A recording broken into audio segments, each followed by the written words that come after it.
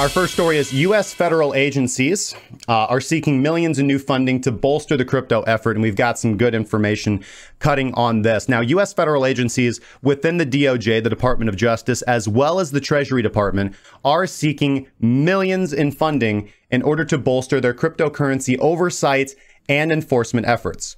And this is according to a review of the latest budget documents that we have available to us.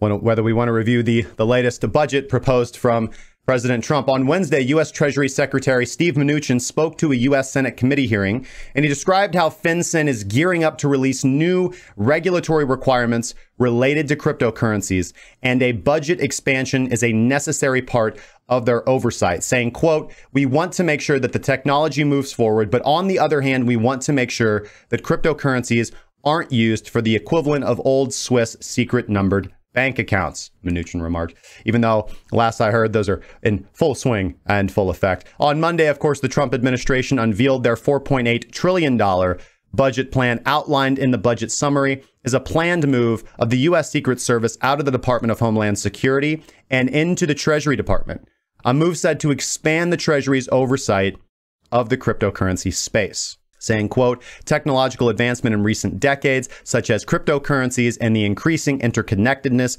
of the international financial marketplace, have resulted in more complex criminal organizations and revealed stronger links between financial and electronic crimes and the financing of terrorist and rogue actors," the summary document states. Now, a deeper look at the budget reveals several major government departments are vying for the allocation of congressional funds in order to shore up their crypto enforcement efforts. The budget concerns financial year 2021, which begins on October 1st, 2020. To no one's surprise, among those agencies looking for a crypto budget is the Internal Revenue Service. According to the 2021 proposed budget, the IRS wants $40.54 million to, quote, "expand cyber and virtual currency compliance efforts," saying this additional funding would support the hiring of 108 special agents to conduct more criminal investigations related to cyber and virtual currency, the IRS wrote, adding that as a result, about 450 additional criminal investigations are projected to be completed from fiscal year 2023 to fiscal year 2025 once the new hires reach their full potential. Additionally, estimates are that as a result of the additional special agents, these agencies will identify $197.3 million annually in tax revenues, either not reported to the IRS or fraudulently refunded by the IRS. So kind of looking for a 3-to-1 return. Again, the IRS is there as a tool of the state to squeeze more money out of the taxpayer. So they're saying, hey, if you invest $40 million in us, we'll return $127 million. Probably the number is closer to $250 million, but of course the IRS has to get their pound of flesh. But another department you may never have heard about is the Office of Foreign Assets Control. That's OFAC.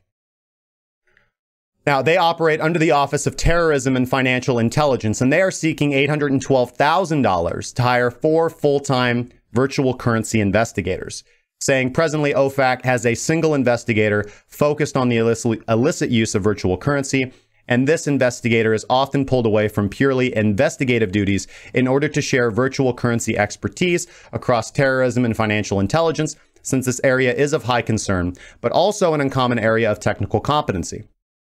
Meanwhile, investigators across most sanctioned programs are reporting increasing exposure to the use of virtual currencies by the targets of their investigations. And then, of course, there is FinCEN, the Financial Crimes Enforcement Network, which is looking for $819,000 and 3 full-time employees to support building out FinCEN's virtual currency and cyber threat mitigation program.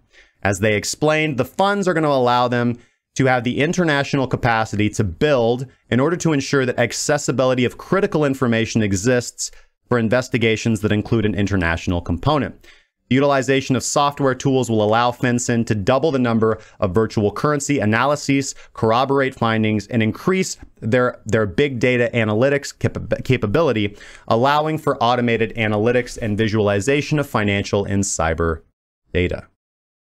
Other agencies also looking for additional funding are more independent outfits like the Commodity Futures and Trading Commissions, as well as the Division of Risk and Clearing, as well as the Division of Enforcement.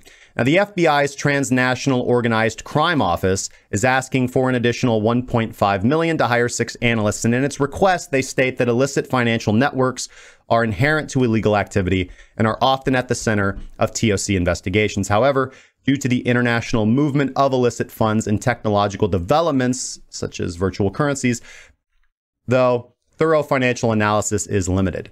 Of course, the DEA, the Drug Enforcement Agency, is sinking $3.25 million to provide analytics and data support for its transaction-centric investigations.